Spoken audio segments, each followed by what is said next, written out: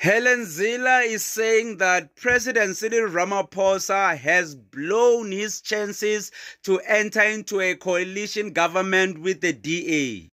Ramaphosa actually did a wise choice. Coalition governments are a bad idea. Imagine you are having 3 political parties running the country. Everyone has their own agenda. In fact, I would prefer one political party in a country. Let me make an example of a coalition thing not working.